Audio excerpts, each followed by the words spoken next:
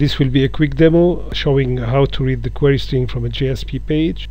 So let's head to my project in Eclipse, and I'm going to create a new JSP file, test.jsp.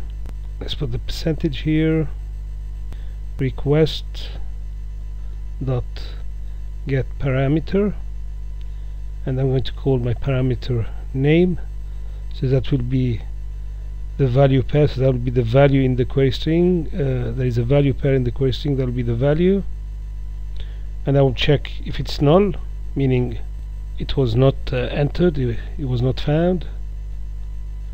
In that case I will out.println or println, and I will send a friendly message here.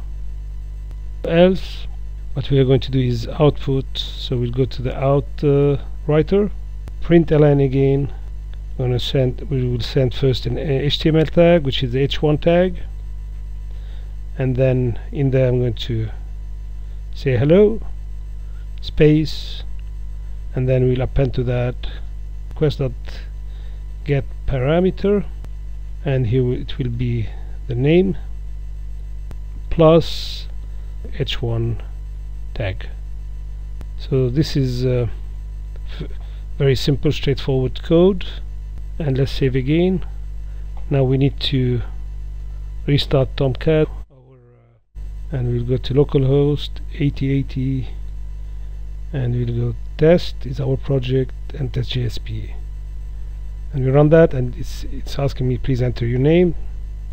So it looks for the parameter name, it wasn't found, so it prints a friendly message here, please enter your name. And now let's enter our query string, so we'll go name equal John and hello John, and if you do name equal John Doe, hello John Doe. So you see our little application is working, and notice that the browser has escaped the space here by changing the space to %20. But notice here this is showing as a blank character. Let's head back to Eclipse, and let's create another JSP file. Now we'll call this one test URL encode, and we'll hit enter.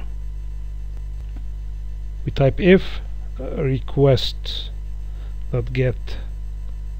parameter, and the string is a name, that's the variable name. So we're checking if this is equal null, meaning there was nothing passed in the query string, so the object is not there. And in that case again we will println friendly message, and here we said else, and here in this case we're going to do something slightly different than the previous example. I'm going to create a string, and I will call it an s, and we'll say s equal to request.get parameter, and we'll capture the name here again, because we know now it is there, it exists, and we want to see what value has been passed to the name. We'll print what was captured,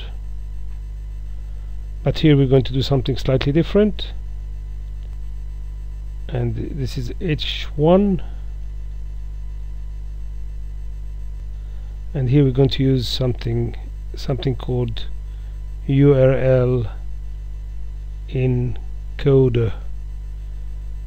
See that? URL encoder dot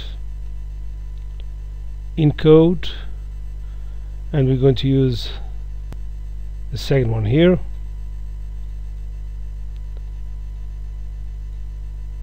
and this will be our string, and this will be here our good friend here UTF-8,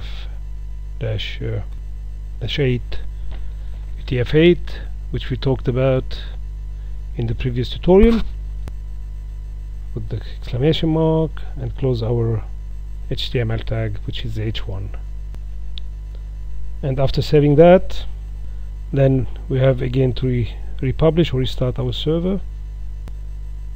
And now instead of test JSP, we'll have test URL encode That's the name of our JSP file. And if we leave this blank, you can see we get please enter your name. So this bit here has triggered this top one. Now let's key in a name and let's give it a value, John, and this is fine, we're happy with that. But now I'm going to do something different. I'm going to create space and John Doe, and you can see here we're getting plus, while with the test JSP if we put a name, we don't see the ASCII code here, while here I mean the hex code or the encoding, while here we are capturing that and showing this as the true value that was passed here, which is the percentage 20. Let's copy this string here. After copying that, let's go and paste that in the URL and hit enter. And as you can see here, this has been encoded. So that should conclude this tutorial, and I hope this shows you how from programmer perspective how this is manipulated.